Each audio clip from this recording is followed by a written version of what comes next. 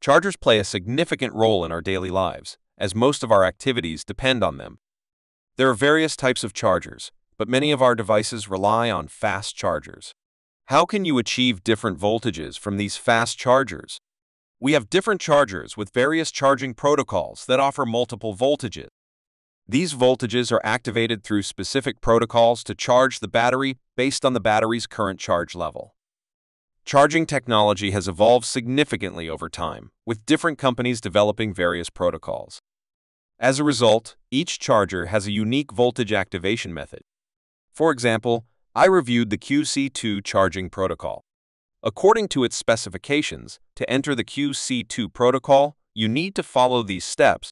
First, apply a voltage between 0.325 volt and 2 volt to the D+ pin for at least 1.25 seconds.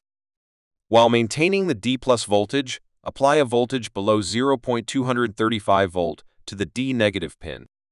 For convenience, I found this charging protocol testing module that supports PD2, PD3, QC2, QC3, and AFC protocols. This module has 3 switches that can test different voltages according to the table on the back of the module. I will add a voltmeter and a lamp to create a load on the charger and demonstrate this.